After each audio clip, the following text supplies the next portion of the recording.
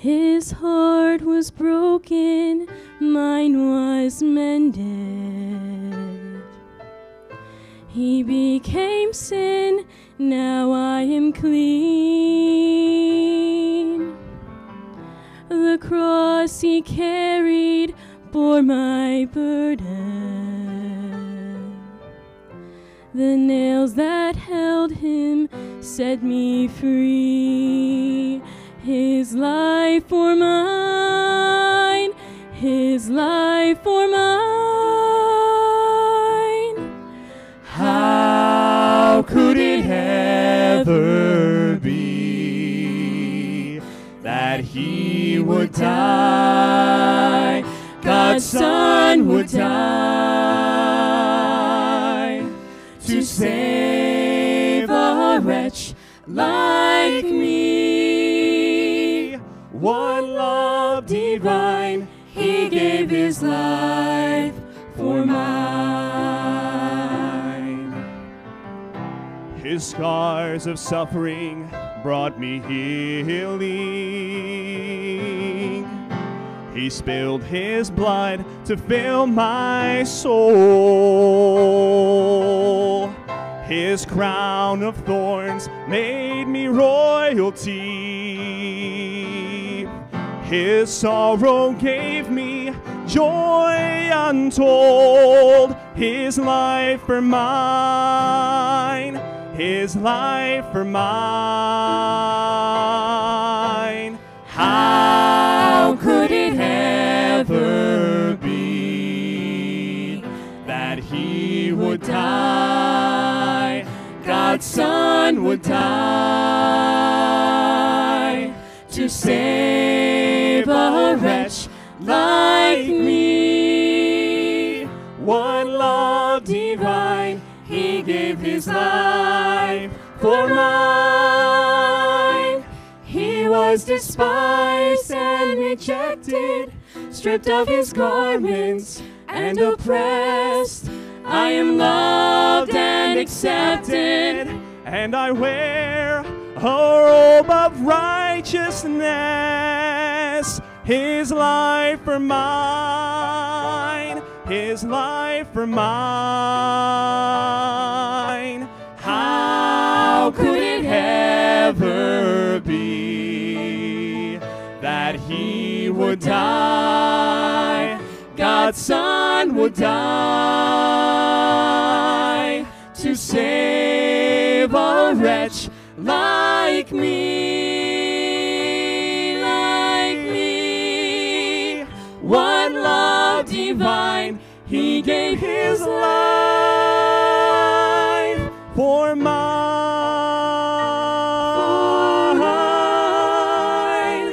for mine.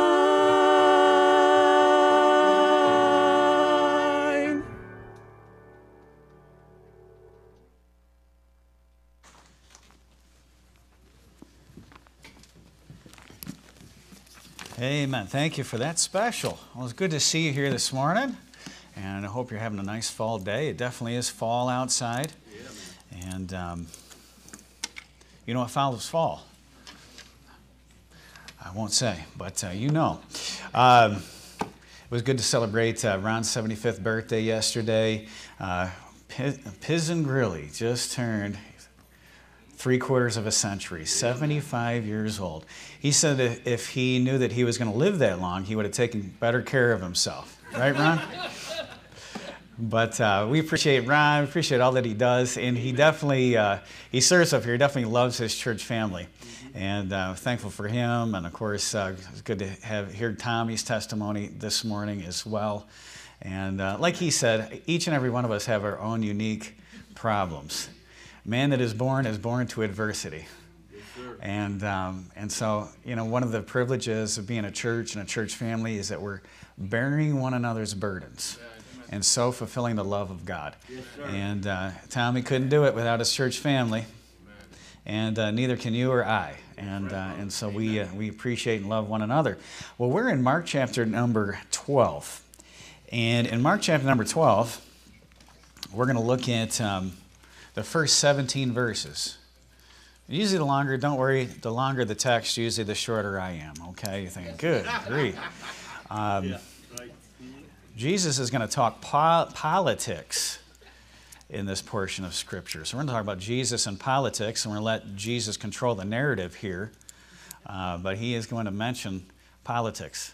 And her little girl asked her father, said, Dad, is it only fairy tales that begin with once upon a time? And he looked at her and said, no, honey, most fairy tales begin once I am elected.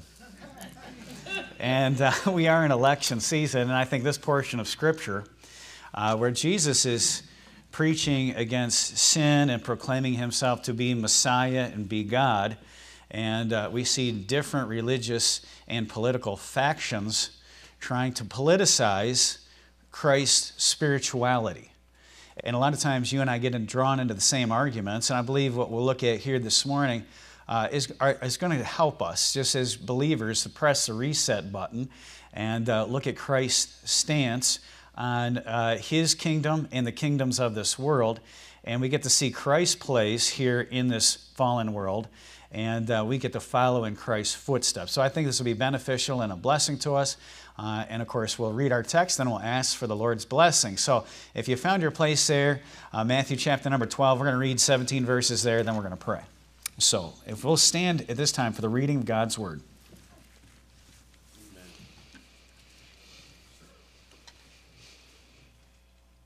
Mark 12, verse number 1. It says there, and he began to speak unto them by parables. A certain man planted a vineyard and set an hedge about it, and digged a place for the wine fat, and built a tower, and let it out to husbandmen, and went into a far country. And at the season he sent to the husbandman a servant, that he might receive from the husbandman of the fruit of the vineyard. And they caught him and beat him and sent him away empty. And again he sent unto them another servant, and at him they cast stones and wounded him in the head and sent him away shamefully handled. And again he sent another, and him they killed, and many others, beating some and killing some. Having yet therefore one son, his well-beloved, he sent him also last unto them, saying, They will reverence my son. But those husbandmen said among themselves, This is the heir. Come, let us kill him. The inheritance shall be ours. And they took him and killed him and cast him out of the vineyard. What shall therefore the Lord of the vineyard do? He will come and destroy the husbandmen and give the vineyard unto others. And have ye not read this scripture? The stone which the builders rejected is become the head of the corner. This was the Lord's doing, and it is marvelous in our eyes. And they sought to lay hold on him, but feared the people, for they knew that he had spoken the parable against them. And they left him and went their way. And they send unto him certain of the Pharisees and of the Herodians to catch him in his words. And when they were come, they said unto him, Master, we know that thou art true, and carest for no man, for thou regardest not the person of men, but teachest the way of God in truth. Is it lawful to give tribute to Caesar or not? Shall we give or shall we not give? But he, knowing their hypocrisy, said unto them, Why tempt ye me? Bring me a penny, that I may see it. And they brought it, and he said unto them, Whose is this image and superscription? And they said unto him, Caesar's. And Jesus answering said unto them, Render to Caesar the things that are Caesar's, and to God the things that are God's. Amen. And they marveled at him. And let's ask God's help. Let's ask God's blessing as we talk about this important subject, and we look at the Word of God and see what the Word of God has for us this morning. And so let's ask the Lord for His blessing and for His help. Let's pray. Lord, we thank you for just the privilege and the opportunity that we have as believers to gather together here today. Lord, we thank you for your precious and holy, unchangeable word. And Lord, we thank you for our Savior, the Lord Jesus Christ, who died for our sins on the cross, was buried and rose again the third day, the first day of the week on Sunday. And Lord, we thank you. We get to celebrate this morning. Lord, we thank you for the Holy Spirit, our guide and our teacher, guiding us into all truth. And Lord, I pray that you would bless this place this morning. May it be just holy, sanctified, set apart. Lord, I pray that you would help us to truly see your glory through your word. Lord, I pray that you would help us just to see our own reflection, our own day and age in which we live. Lord, help us to know how to behave like Christ here upon this earth. Lord, I pray that you would help anyone here that doesn't know you personally as Savior. Lord, I pray that today might be the day that they receive you as their Lord, as their Savior. We pray in Jesus' name, amen and amen. You may be seated.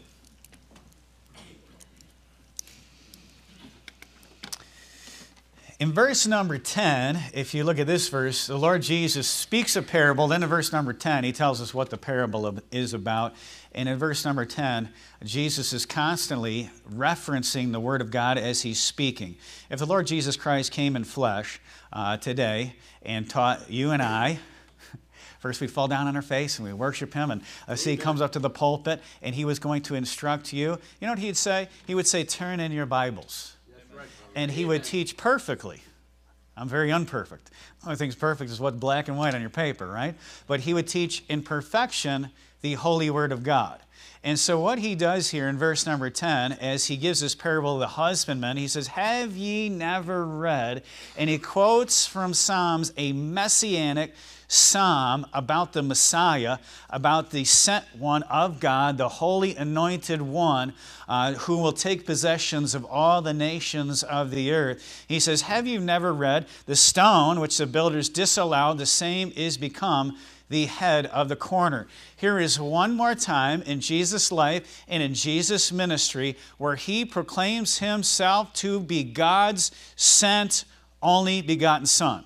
And just previous to this, we're right in the middle of Passion Week, okay, the week that Christ is going to offer himself, willingly lay down his life for the sins of the whole world. The great God-man, the man, Jesus Christ, as a man is going to set his face towards, like a flint, towards the cross. He knows what he is here to do. He is going to do his Father's will, and he is going to die in our place. Our King and our Savior is going to die for your sins and my sins. The great show, the great might and strength of Almighty God, I believe, is more demonstrated at the cross than it is at the second coming.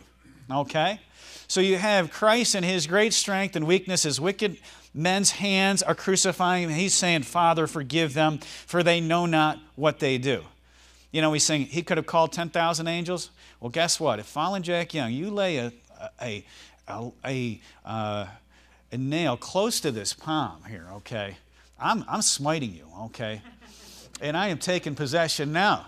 Forget about your wicked souls. I'm not dying on the cross. But Christ, the only begotten Son of God, the perfect God-man, is going to lay down himself as Savior on the cross. And so right at the beginning of this week, here's how this week starts, is there's what is called a triumphal entry. Zechariah chapter number 9, that Jesus is going to ride down from the Mount of Olives into the temple. He rides down on a donkey, not an instrument of war, but a beast of burden who is a beast of peace. Kings rode donkeys and mules during times of peace because they're more stable than some big war steed. Mm-hmm. Next time he comes, Revelation chapter number 14, he's riding on a white what? Donkey? Horse. He's coming to conquer. And he's going to subdue all the nations of the earth. But the first time the Lord comes, he comes in his humility. He is going to be servant of servants. He's going to be your servant on the cross. The King of Kings is going to serve you by dying for your sins on the cross. So he's proclaiming himself to be Messiah. Make no mistake that Jesus Christ declared himself to be God and God's Son. And so the people here in Jerusalem, they're very hyper-religious. They're so religious, they don't want Jesus to be any part of it, okay? They know exactly what he is saying and what he's demonstrating by riding into Jerusalem this way. And he knows exactly, it says they knew that he spoke a parable against them. Them who? The rulers of society during his day and age. Yep. And so what we're going to see here in this chapter, it's like, bomber missions, like B-52 is headed towards Christ. It's going to be the Pharisees. It's going to be the Sadducees. It's going to be the Herodians. They're all going to make their attempt at throwing Christ off his track, off his course. But he will not be confounded. He will confound them. Amen. And he will speak the truth against them. And so here's the follow-up to Christ's parable against them. I am the cornerstone. And here's what a cornerstone is, and we'll make mention of this in a minute. A cornerstone is the stone by which the whole entire building is set and in a line with. He says that society will be built upon Jesus Christ, the cornerstone. And the builders of society are rejecting this cornerstone, and they want to build their own society without the Messiah. And here in verse number 13, I want you to notice here. It says, and they sent unto him certain of the Pharisees and the Herodians to catch him in his words. And when they were come, they said unto him, Master, we know that thou art true, and carest for no man, and for thou regardest not the person of men, but teachest the way of God in truth. Is it lawful to give tribute to Caesar or not? Shall we give or shall we not give? But he, knowing their hypocrisy, said unto them, Why tempt ye me? Bring me a penny that I may see it. And they brought it, and he said unto them, Whose is the image and the superscription? And they said unto him, Caesar's. And Jesus answered and said unto them, Render unto Caesar the things which are Caesar's, and unto God's the things that are God's. And it says, and they marveled at him. So, two different factions, political factions, come to Christ. One is the Pharisees, and they were started in the intertestament period during the revolt of Judas Maccabees, where they threw off the Greek occupation there in Israel and reestablished temple worship. And Pharisees means separated ones, and they were going to be separated from all the Gentile nations around them. And Israel was going to be holiness once to the Lord once again. And so they were a separatist, nationalist group. And let me say this real briefly. A lot of times if you take a hard stand on the Bible, people think you're a Pharisee. The Pharisees had nothing to do with the Bible. And Jesus rebuked them for it. He says that, you make the word of God of none effect through your tradition. So they had religious tradition upon tradition upon tradition, and they held the people in a religious, spiritual bondage from the top down. And we see this in human history, have we not? How come there's so many religious wars? Well, mankind knows how powerful religion is, and therefore mankind kicks God out of religion, and we're going to take religion over, and this is what the Pharisees did. But, the longer things continue, the more things stay the same, and don't think for one single minute that you live in a unique time period in human history. Let me explain. So the Pharisees, if you were to drive by their house, they've got a yellow flag with a snake chopped in pieces on it. And it says, don't tread on me. Okay? And so they are nationalists. They are right-wing. They are the religious right. Remember, Jesus ain't with them, but they're religious right. We always get complained about the religious right. I say, well, just wait till the unreligious right comes. Yep. You won't like them at all. So, but they are the religious right. And then you got the Herodians that come. So the Herodians, they follow Herod the Great, and he was the darling of Rome, the Edomite, the great builder, and he did all sorts of works during this time period, and he was a globalist. Pastor, is there any do you think there's a global conspiracy? Yes, sir. Read Psalms chapter number 2. It says, the kings of the earth gather themselves together and say, let us cast his bands asunder. Yep, he that sitteth in the heavens shall laugh. I got a verse for Christmas verse. Ready? there went out a decree from Caesar Augustus that all the world should be taxed. You know what that was at that time? A global government, okay? And every single coinage during that time period in which they lived, they had a universal currency. So guess what? If, they destroyed the dollar as planned and we have some sort of universal currency, it won't be the first time. That's right. Okay? That's right. So don't freak out.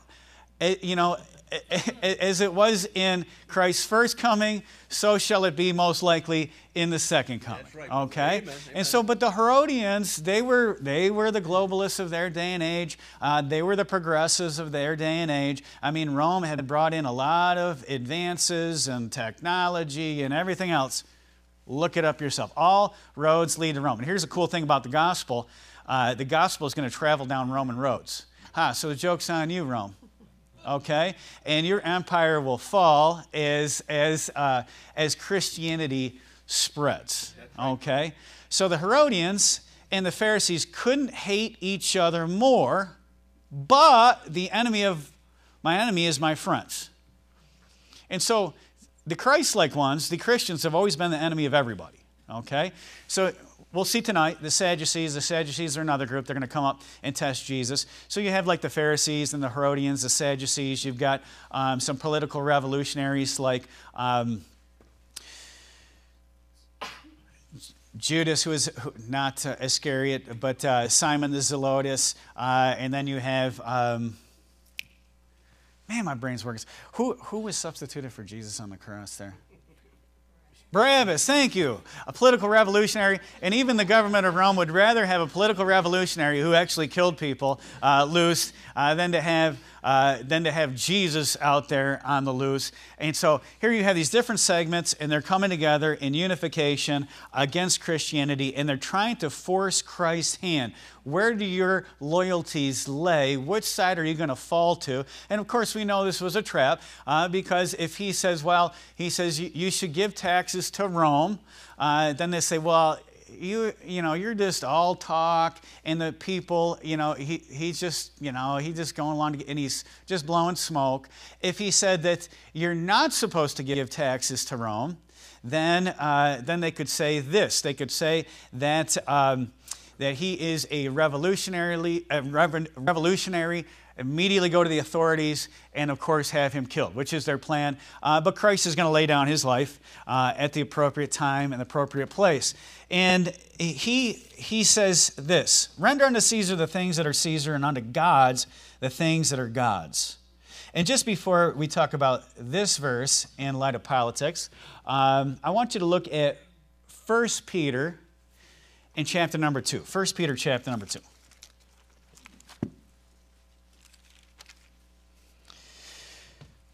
First thing about politics and Jesus is that we have to look at the parable against the nation of Israel. The parable against the nation of Israel. The stone which the builders disallowed, the same is become head of the corner. This is the Lord's doing. This is marvelous in our eyes. I'm sorry, I said 2 Peter. 1 Peter chapter number 2. 1 Peter chapter number 2. Peter would have been there. He would have heard this parable. And Peter includes this verse, and he applies it to the Jewish people, and he applies it to the New Testament church. And in 1 Peter chapter number 2, and look at verse number 4. 1 Peter 2, 4.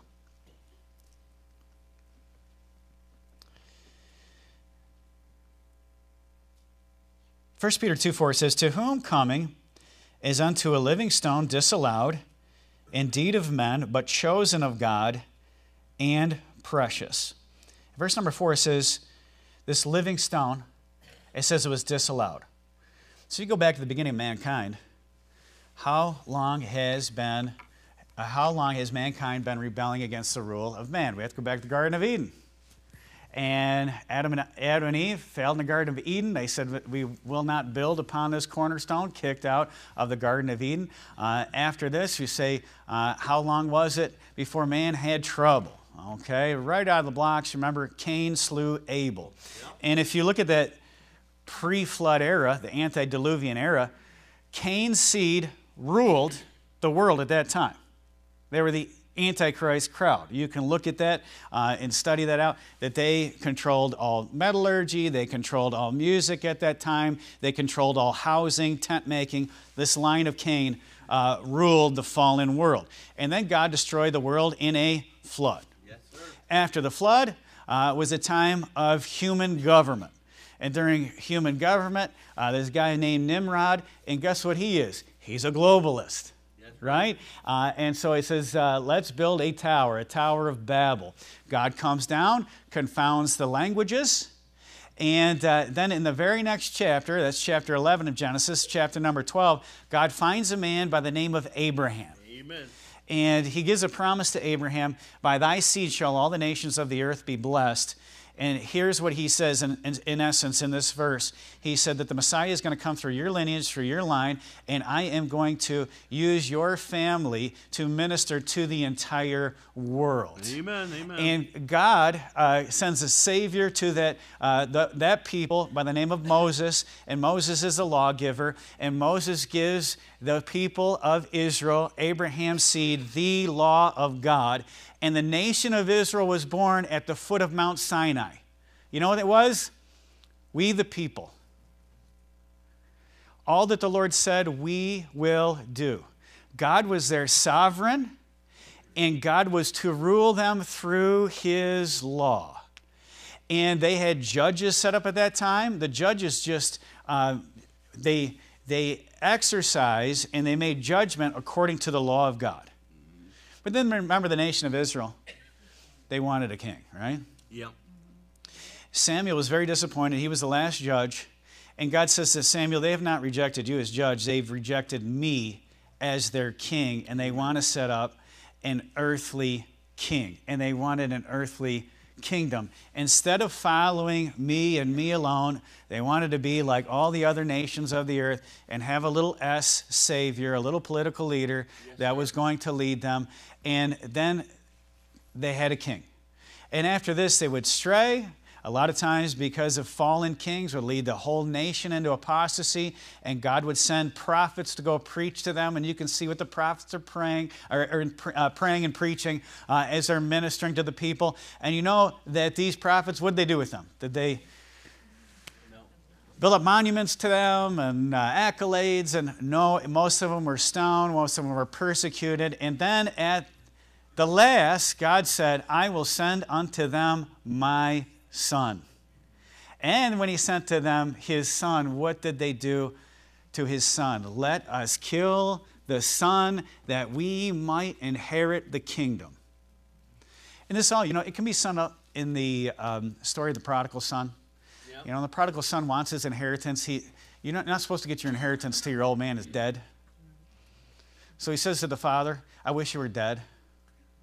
What does mankind say to God? I wish you were dead so that I can take all those things that you give me and do with them what I want to do. Yep. And, the prodigal son goes to a far country and spends his substance on righteous living and begins to be in waste. And it's not until there's a return that the blessings come back. And so here in verse number 4, 1 Peter chapter number 2, it says, to whom coming as unto a living stone, disallowed indeed of men and chosen of God and precious. He says, but ye also as lively stones are built up a spiritual house, a holy priesthood, to offer up spiritual sacrifices acceptable to God by Jesus Christ. Wherefore also it is contained in Scripture, behold, I lay in Zion a chief cornerstone, elect, precious, he that believeth on him shall not be confounded. Unto you, therefore, which believe he is precious, but unto them which be disobedient, the stone which the builders disallowed, the same is become the head of the corner. And a stone of stumbling, a rock of offense, even to them which stumble at the word, being disobedient, whereupon also they were appointed. He says, but ye are a chosen generation, a royal priesthood, a holy nation, a peculiar people, that ye should show forth the praises of him who hath called us out of darkness unto his marvelous light. Here's a few observations from Peter's preaching or explanation of the cornerstone. There's false builders and Christ rejectors in society as a whole. The kingdoms of this world overwhelmingly have rejected the chief cornerstone. They stumble over him. Another thing is that Christ is a foundation upon which the living stones build their lives. So what happens when you're born again into the family of God? You're taken out of the world's family, you're taken out of Satan's family, and you're placed into God's family. The Holy Spirit of God is put inside of you, and you have a new foundation. He reached way down in that miry pit and set my foot upon a rock and established my goings. And he says, your lively stones built upon that corner foundation. You think of Christ in his Sermon on the Mount. He ends the Sermon on the Mount with this parable. He says there's two types of people. He says there is the wise man who dug down deep and built his foundation upon the rock. And then there's a man that went on the sifting sands of society. In society, I could digress and tell you all the different things in society that were okay, like in the 90s, that are not okay now, and the things that were not okay in the 90s that were okay. I mean, society the mores of society is constantly shifting, okay? So there's another man, he's not wise, but he doesn't build a foundation. I guarantee you can build a lot faster if you don't dig down deep and lay upon a firm foundation. So he just throws up his house right on the sifting sands of society, but when the waves come and the storms come, and they will, it says that the person who built his house upon a rock, his house stood firm in time and in eternity. Okay? And so, on the other aspect, those who build their lives upon the sifting sands, it's only a matter of time in this life and in the life to come where the house, remember junior church? The house on the sand went smash like that. And there's a day coming where that Christ is going to come and he is going to take inheritance of all the nations of the earth. And not only does he judge individuals, and not only does he corporately judge churches, but he also judged the nations at that particular time. And he takes inheritance of the nations. And it says, and he giveth it to others. You know, the nation of Israel was given a stewardship of a nation, a people. They were to be holiness unto the Lord. Do you know that it says, we're going to see our identity here in the next verse, that you and I are part of a kingdom, and we have a king, and we are part of a royal family. We're sons and daughters of the king, and we are co-heirs with Christ. Blessed are the meek, for they shall inherit the earth. Amen. So there's a day coming on which we will rule and reign with Christ. Mm-hmm. We have a king now here upon this earth, but we are part of a kingdom that is to come. Each and every day when you pray, Jesus said, pray, our Father which art in heaven, hallowed be thy name. Thy kingdom come, thy will be done. When Jesus was being tried by Pilate, they said, are you a king? And he says, you say this of yourself, or does somebody else say this? Which is so funny. Jesus trying to win Pilate to the Lord, to himself. Use everything for an opportunity to witness, right? He tries to make it about Jesus. Jesus turns it right around about him. Hey, don't make it personal. He says, you know I have the power to kill you? You know what he says? You would have no power at all except that we're given to you from my Father which is in heaven. Amen. And so Jesus said that, yes, I am a king, and I have servants, but my kingdom is not of this world. So let's look at our true identity in Christ. Look at verse number 9. It says, but ye are a chosen generation, a royal priesthood, and holy nation, a peculiar people, that ye should show forth the praise of him who hath called you out of the darkness into his marvelous light. And so Christ is our cornerstone. He's the foundation upon which you and I are to build our lives upon. He is the foundation upon which the church is to build upon. He is to be preeminent in His church. And the church, we see, is to be an outpost of light in a community. So Jesus said you're supposed to let your little light shine. He says, but a city that is set on a hill cannot be hid. As Christians come together and put their lights together, they are a shining city on a hill. And if a church is right with God, it is built upon the firm foundation of Jesus Christ, our cornerstone. And then also Christ is our fellowship. Look at verse number 10. It says, but which in time past were not a people, but are now the people of God, and not obtained mercy, but now have obtained mercy. We are the people of God, declaring praises unto Him.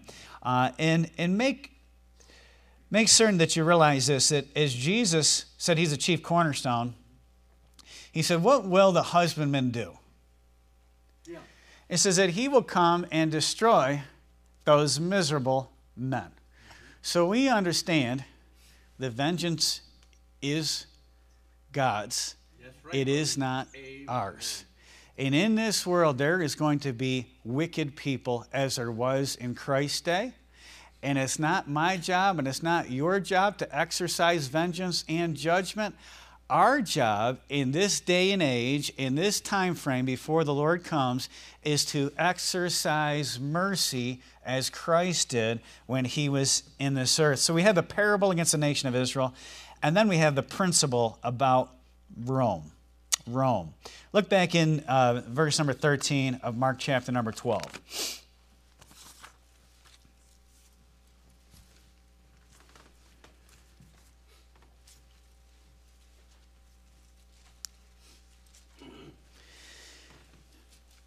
So let me talk politics, which you all love, you know. Oh, yeah. How can I get them scared, Lord? How can I get them afraid? How can I? I've been watching Fox News all week. I'm just kidding. So I was born in 1978, and the first president that I can remember was Ronald Reagan, the Gipper, you know. I mean, he was he made you stand up straight, and I'm proud to be, you know. I mean, good actor, man. And remember during the Cold War, that we were all afraid of them Russians. Remember that? I remember seeing on TV, too, we had satellites back in the 1980s in the sky that could shoot laser beams out of them and knock missiles out of the sky. Okay? We had that. I saw it on TV.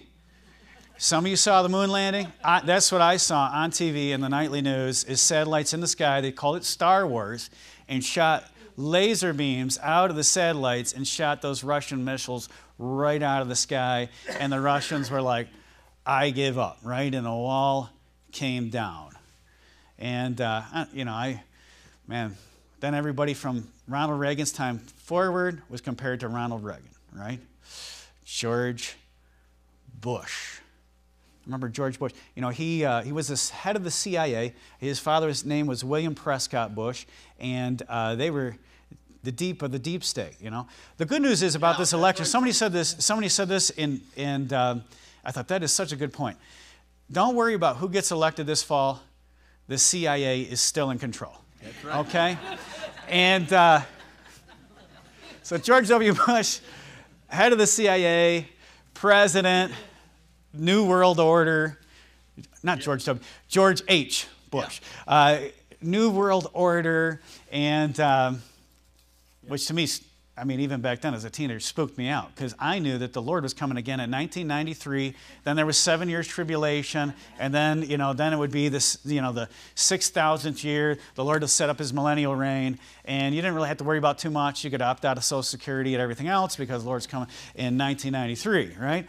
And then Bill and Hillary Clinton. Oh, wow. Oh, the world was absolutely, positively coming to an end. I heard it every single Sunday. Old Ahab and Jezebel, that dope smoking, draft dodging hippie, running our country into the ground. And now, Bill's morality was never too hot, you know, but he was the most conservative, fiscally, president of my lifetime by a long shot. I know it's your conservative talk. It was Newt Gingrich. Okay, but who had the pen in his hand? Bill Clinton, right? And then after Bill Clinton, we finally got a man on a white horse. Billy Graham himself led George W. to Jesus. I mean, he was born again. I catalyzed the religious right. And I personally believe that we lost more freedom under George W. Bush than any other president since George Washington. But that's just my personal opinion. Okay? And, you know, there was wars and, you know, freedoms given up on the right. And then, after George W. Bush, we had the Antichrist for sure. Amen, brother. Nobody ever accused Joe Biden of being the Antichrist, right? One of the things about the Antichrist, we know he's well-spoken, and so a guy can't even read a teleprompter. He definitely ain't the Antichrist, right?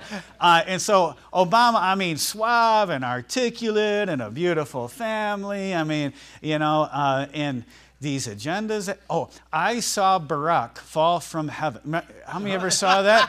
The Hebrew word for lightning fall from heaven is Barak. And undoubtedly, Jesus told us himself who the Antichrist was. It was Barack Hussein Obama, and that was for sure the Antichrist. And if I had $1, I've been in church my whole life, if I had $1 for every sermon against Bill Clinton and against Obama, I would be a multimillionaire, man. But then, no matter what you think, in 2016, Donald Trump did you a favor, and here's the favor he did for you. He showed you that the Bushes and the Clintons and the Obamas were on the same team the whole time. Mm-hmm. So what are you trying to get at? This point is that we live in a fallen world, and we have no Savior but Jesus Christ. Amen, brother. That's right. And that we're going to see that Jesus is going to say at the same time, we don't thumb our nose at governmental authority, but instead there is a rendering that is to be done. There's two renderings that is to be done. One is a rendering to government, that we are not rebels against the authority of government. So here's a principle about Rome. Caesar's authority, you can read in your own time. But Romans 13, it says the powers that be are ordained of God. Ordained of God. So I've had an ordination service. That they're men who are in power, they're given their place, by God himself. And so if you rebel against their power, well, don't worry, we'll talk about the clauses to this in a second. But if you rebel against their power, you're actually rebelling against whose power? God's power. Okay? And so he says, render to Caesar the things that are Caesar's. Let me just read you a few verses. Here's Nebuchadnezzar, a statement that Daniel makes about him, Daniel 2:20. It says, Daniel answered and said, blessed be the name of God forever and ever, for wisdom or might are his, and he changeth the times and the season. He removeth kings and setteth up kings. Proverbs 8:14, it says, counsel is mine, sound wisdom. I am understanding, I have strength. By me kings reign, and princes decree justice. By me princes rule, and nobles, even all the judges of the earth. Proverbs 21:1. The king's heart is in the hand of the Lord, as rivers of water. He turneth it whithersoever he goeth. So God sets up authority, and God takes down authority. And it doesn't matter if they won by a fair election or not. They are in authority. And guess who placed them there? God did. God did. And the function of government. Romans 13 lays this out. The punishment of evil, the promotion of good, the protection of the innocent. So those three things, punishment of evil, they're supposed to be a terror unto evil. They're supposed to promote the good that's in society. And they're supposed to protect the innocent. Protect the innocent. soldiers came to John the Baptist, and they said, "What should we do?" And he said unto them, "Do violence to no man." Say, well, soldiers aren't supposed to fight? No, when you have an occupying army, like Rome was occupying Israel, do occupying armies typically do good things to citizens or bad? Bad, yes. And he says, "Do violence to no man."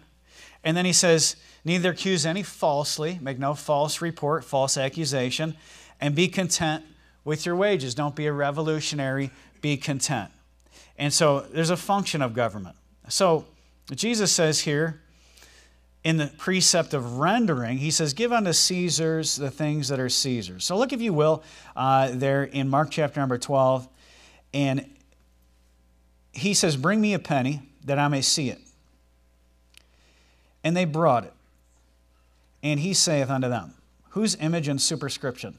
They said unto him, "Caesar's." And we have these denarius, these pennies from Christ's time, and you can Google image them and see them, and you can read them. And it's Caesar Augustus, and the Latin words for Lord and God. You know what they worshiped him as? Lord and God. His image was on all the money. Mm-hmm. Here you have Creator, God, King, who doesn't even have a penny to his name. He couldn't reach down his pockets. Well, look at this penny. He says, "You have a penny." No, he don't. And they bring him a penny. Whose image and whose superscription is on this? He says, they say, "Caesar's." He says, "Well, give unto Caesar the things that are Caesar's, and give unto God the things that are God's." So he says, Caesar's laws, obey them. Caesar's taxes, pay them. Caesar's service, what does Jesus say? If someone asks you to go a mile, go with them twain.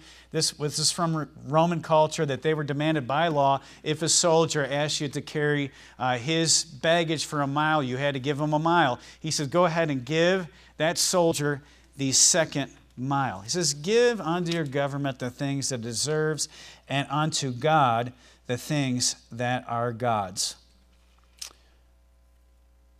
So what's God's? The coin was made in Caesar's image, and you and I are made in God's. Genesis 1:27, it says, so God created man in his own image, and the image of God created he him, male and female created he them. In Genesis 2:7, it says, and the Lord God formed man of the dust of the ground, and he breathed into his nostrils the breath of life, and man became a living soul.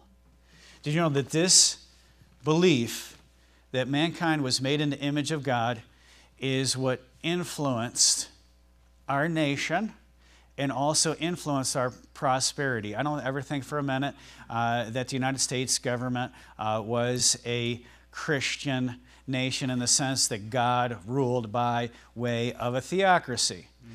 But even in our founding documents, Thomas Jefferson, who was not a Christian but who was influenced by Christianity, he never missed a church service. He opened when he was president. He opened up he opened up the federal buildings to have church services every single Sunday on Capitol property. But he says this in the Declaration of Independence: we hold these truths to be self-evident, that all men are created equal and endowed by their Creator with certain inalienable rights, that our life was given to us by who? You know who you owe your life to? God. His image is on you. Now let me say policy-wise, okay? Let's say with the environment, right? You know that most of these issues are like somewhere in the middle. Someone's going to be, this way a little bit, this way a little bit. But ultimately, I remember being in the city of Akron. I was preaching at a church. They were talking about how that the Akron River, they had all these tire factories there, that every single year the Akron River caught on fire. The river caught on fire. How many think that's good? Yeah, capitalism. All right, yeah, go ahead, dump your. How many? Have you been to a dead lake in the Adirondacks? You know where that comes from? Chicago. How do you like having lakes that a fish cannot survive in?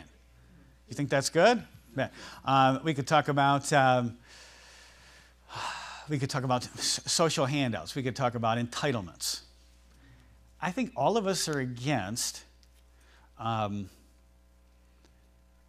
widows and orphans starving to death, right? That's right.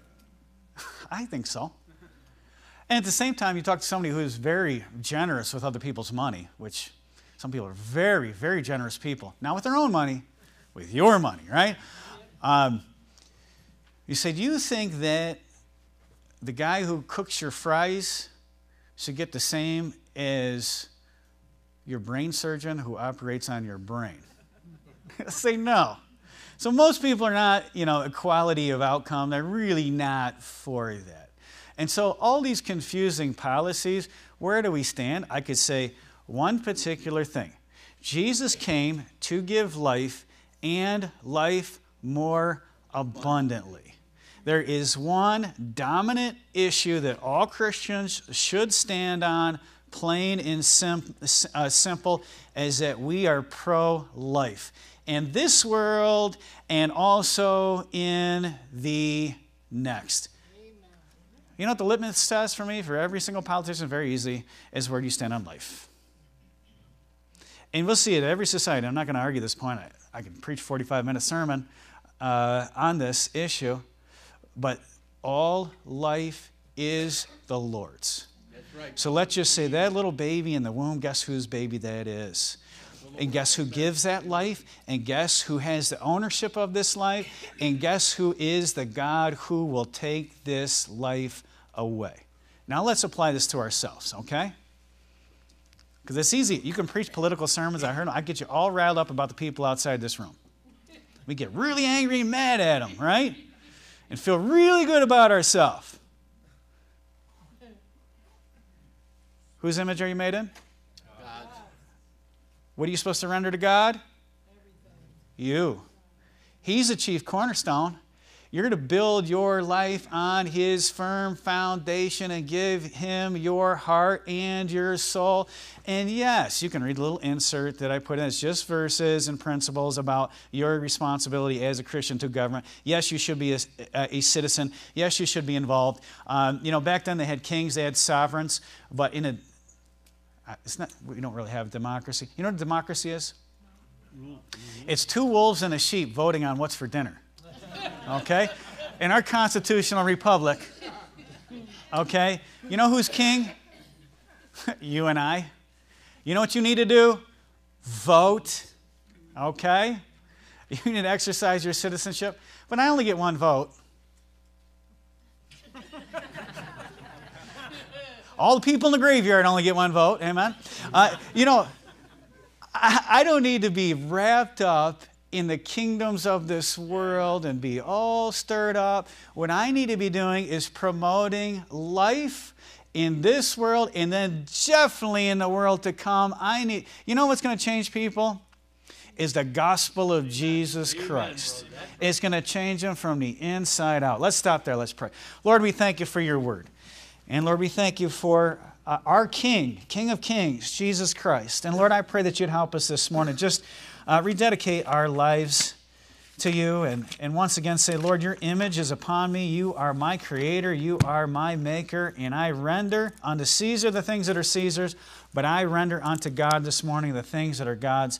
And I put myself on your altar, on your throne. I surrender to you, King of Kings. And Lord, I pray that you would help us this morning just to understand this concept that you taught so long ago. We pray in Jesus' name, amen and amen. Let's all stand, heads bowed, eyes closed, and we'll have a hymn of invitation. However God spoke to your heart, let's speak to Him. Much for tuning in to the services of the Lighthouse Bible Baptist Church. we wanted to tell you about our new app that you can go to the App Store right now and find the Lighthouse Bible Baptist Church app. And there on our app, you'll find all of our services there. You'll find all of our music specials. Also, we have podcasts, we have blog posts there, and you can look up our coming events. You can sign up for events there. And it's a beautiful new application. We're very excited to tell you about it. And please go right now and download that app. God bless you, and we'll see you next time.